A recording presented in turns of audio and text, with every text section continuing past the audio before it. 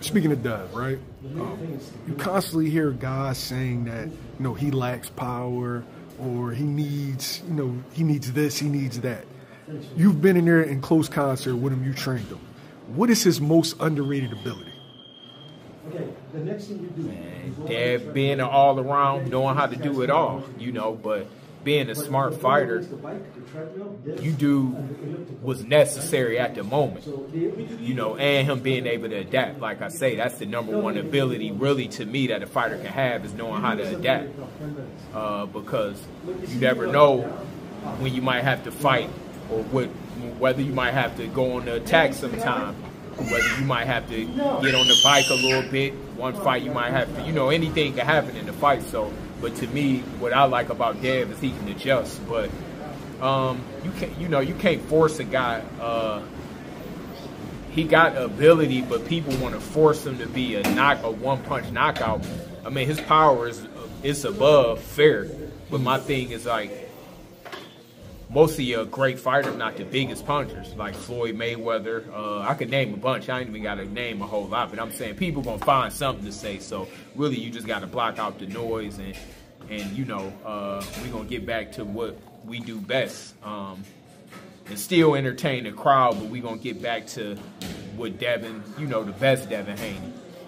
Speaking of being able to adapt and adjustments, right? Give me a performance that you looked at and was like, damn, that's his best performance as far as adapting. All right, I'm gonna say that he adapted good on the Lomachenko fight, because he went forward that fight a lot, and he went to the body. That was my plan. That was my thoughts to beat him. Like, it's like, man, getting to Lomachenko's body and backing him up. You know what surprised me, Mick? The first 10 seconds, he threw like a straight right, left hook. Like he stepped, sure. Yeah, I'm like, oh shit, like, okay. 100%. So he did what was necessary in that fight against a great fighter like Lomachenko. That's hard to do. Like, Loma is hands down still one of the most talented fighters in boxing. Even one of my personal favorites when it comes to just all around skills. So him being able to adapt, and just getting him back to that, and being smart and fighting how you need to fight when it's necessary. You can't listen. You gotta fight to win. That's #1. Like, you don't wanna go too much and listen to too much of, I mean, all right, that's like Muhammad Ali. He wasn't a big puncher, but he beat the biggest puncher in boxing, this George Foreman. Right. Now, if he would have went in there and fought him like he was the bigger puncher, he wouldn't have won. He got him down the stretch. It's different ways to win fights in boxing. It ain't gonna always be a knockout, but sometimes it might be a knockout. But it's different ways to knock a guy out than just landing one punch. You might wear him down. You might break him down. You might stop him on cuts. You might close his eye.